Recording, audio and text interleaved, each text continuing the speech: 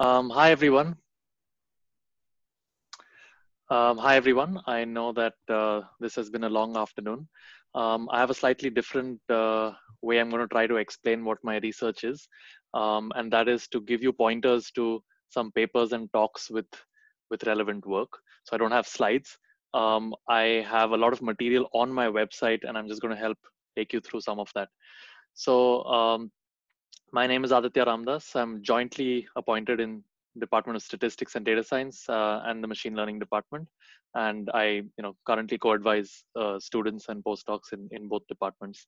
My research themes, I have several of them. I'll go to the one that's most relevant, I think, to machine learning people, and that's what I call assumption-free quantification of uncertainty. So ML has developed lots of interesting black box models over the last few decades. So boosting random forests, deep nets, and so on. And most of these have been developed for making point predictions, which means that you on a new point you produce a single label. It could be classification or regression, but you produce one label, and to try and minimize some kind of an error. But I think in practice, when you deploy these models, it's often more valuable to produce not just a point prediction, but also quantify the uncertainty in some way. Now, I am most interested in what's called distribution-free or assumption-free uncertainty quantification, and what that means is that I do not want to assume that we know anything about the distribution from which the data is coming. So I don't like, so if you have some labeled points xi, yi coming from some joint distribution pxy, I don't want to make any assumptions about pxy. Anything about the marginal distribution of x or the distribution of y given x. I don't want to make some Lipschitzness assumptions, some smoothness, some tail assumptions, nothing like that. So I want the methods to be distribution free, or what we call also assumption free. So they should apply to all distributions. And I don't want the methods to be tuned to any particular algorithm. So these are what are called wrapper methods. You can choose your own favorite, ML algorithm. It could be I don't know, a deep net and or a random forest, and you can choose your own data set that you want to try it out on. And this kind of a wrapper method takes in an algorithm and takes in a data set, and it wraps around them, and it produces instead of producing a point prediction, produces a confidence set or a prediction set, actually, for the new point that you want to make a prediction on. So instead of producing just a point, it says with probability at least 1 minus alpha, with no assumptions on the algorithm or on the data, the new point yn plus 1 will lie in this prediction set. So that obviously involves developing new I guess new theoretical tools for how do we quantify uncertainty in this kind of agnostic way. That's also adaptive. It's adaptive in the sense of, if your distribution was simpler and your algorithm was well suited to your distribution, these prediction sets will be smaller. And if the problem is inherently very hard, which means maybe it's a very hard prediction problem, or your model was really not suit your your regression algorithm or whatever was not suited to the distribution, then the prediction sets will be wider. So it automatically adapts. So how do we develop these kinds of methods? How do we think about them? And so that's an area that I've been working on for a few years now with collaborators. So this is kind of in reverse chronological, reverse chronological order on my website, and so you can see. So I often publish about half my work in exactly half my work in ML conferences and half my work in statistics or information theory journals. And so early I started this work with a few collaborators, and now Chirag Gupta is one of my PhD students who's a third year student in MLD, and so we have some recently submitted work on this. So if you're interested, so that's the early works were on regression. So the ones that are published were on regression algorithms. How do we quantify uncertainty, non-asymptotically, in a frequentist fashion, no Bayesian assumptions about some prior being correctly specified, no algorithmic assumptions. So that was for the regression context. And more recently, we have started to ask questions about, classification as well. And there's multiple different notions of how do you quantify uncertainty for classification. I think they're interesting. So we tried, we have this, I call this the tripod paper. It connects these three notions: prediction sets, confidence intervals, and calibration for classification. Each of them is a slightly different way of quantifying uncertainty, with a different interpretation. Ultimately, like, the main contribution of this paper is a distribution free way of providing calibration, post hoc calibration. So you have your own classifier that you've trained. Now I'm going to wrap around it and make that classifier produce calibrated predictions. And for those who don't know what calibrated predictions are, I'll just give you a very brief insight or intuition.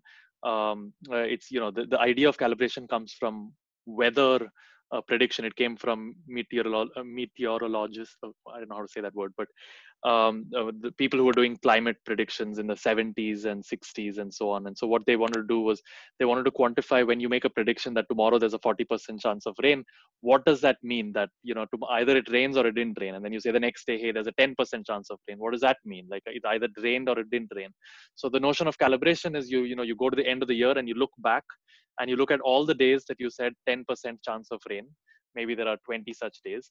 And if it rained about 2 of those 20 days, then you were calibrated.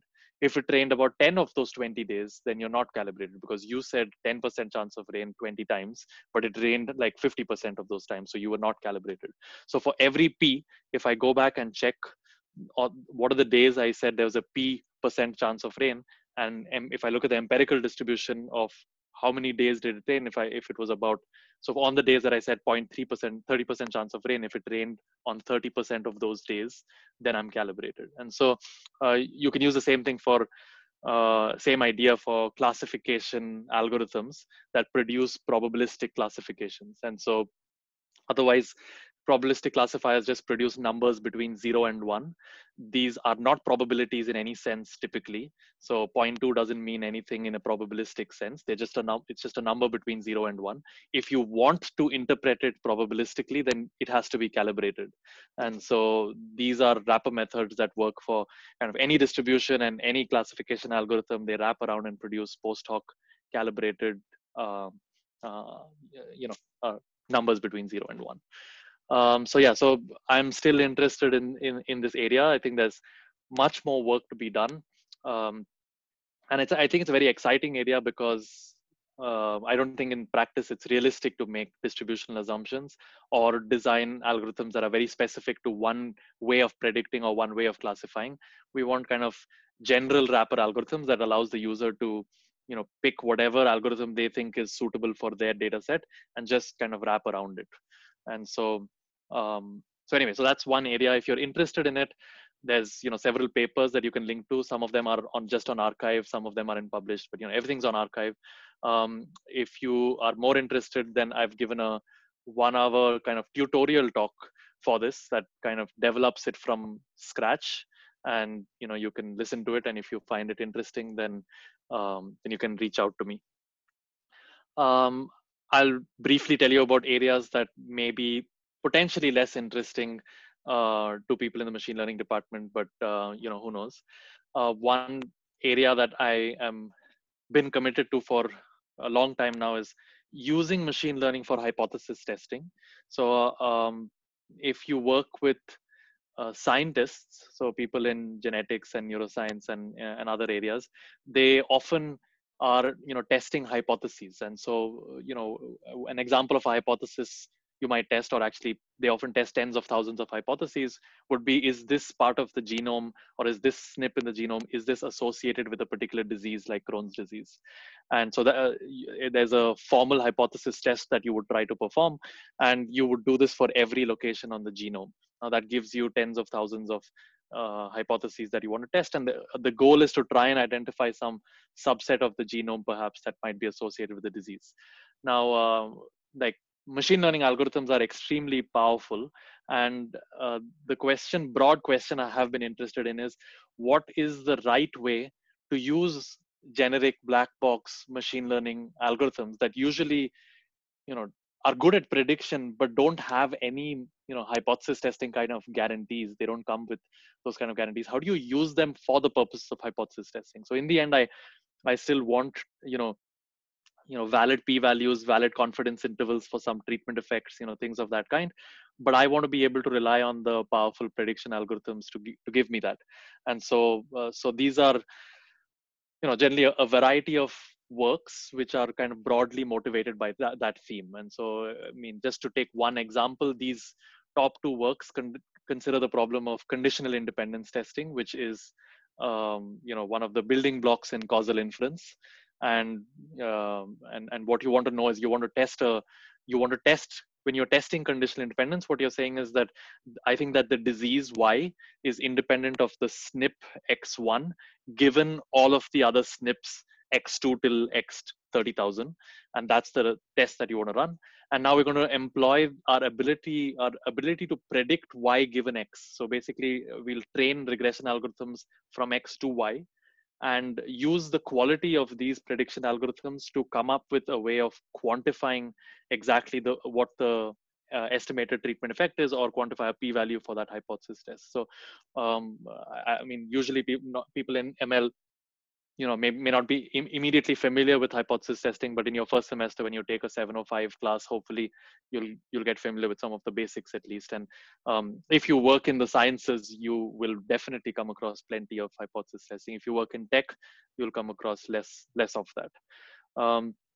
So again, as you can see, some of this is published in statistics venues. Some of them are in ML venues. And some, for example, this work is about how do you use multi-armed bandits, which usually are thought of in terms of regret minimization or best arm identification, but how do you use it for testing hypotheses? So we want to think of a clinical trial in which there's one control arm and there's K treatment arms, and your interest is to identify to test, is there any treatment that is better than the control? Your null hypothesis is that every treatment is basically as good as a placebo. And your alternative is that there's at least one treatment that's better than the placebo. And what you want to do is, as people come into the clinical trial, you want to assign them adaptively to treatment or control. But as some treatments start to look better than others, you want to assign more people to the good treatments and less people to the bad treatments. And at the end of it, still be able to quantify your uncertainty and report a treatment effect or a p-value for that hypothesis. And so how do you adapt bandit ideas for testing in sequential settings? So that's kind of another broad theme that I work on, which might be of interest. Two other areas which I've not talked about are sequential inference. Just this is a problem of using martingales for quantifying uncertainty when data is arriving sequentially. If you're interested in concentration inequalities and sequential analysis and things of that kind for Gaussian processes, Bayesian optimization, A/B testing, all of these are I don't know. If you're interested in sequential problems, you might find that relevant. So that's the research themes. Each of them has a little blurb on the top and some set of papers. They all have talks that you can, go and listen to and see if you're actually interested in any of this. A few things I'll point out before finishing. I maintain a set of checklists for PhD students. These are really guidelines that I give my own PhD students. They're really honestly for me to remember things that I want to tell my students, and for my students to remember 6 months later what I actually told them. But it's up on my website in case it's helpful to anybody else. So these are just one-page blurbs about how do you give an effective talk, how do you write a paper, how do you review papers, how do you maintain your work-life balance, and how do you write rebuttals, and just things of that nature. So if some of you might be interested in some of these. I'm involved with I'm one of the lead organizers of the statistical machine learning reading group. This is a group that has about 10 to 15 faculty members across stats and ML, and a couple from electrical engineering, and a couple from math, and a couple from the Tepper School of Business, and so on, but primarily stat and ML. It's a joint reading group that's been active for 10 plus years, where each week a different person presents a different paper, a theoretically oriented paper, typically. So if you're interested in the StatML reading group, you can check out that website over there. Other links, these are courses I've taught in the past that you can find out more about, and some workshops that I've organized. So as I said, I don't have slides, but I think if you want to know about my research or things I've been interested in recently, and so on, hopefully you'll find my website easy enough to navigate. So I'll stop there. Maybe see if there's one or two clarification questions before handing it off.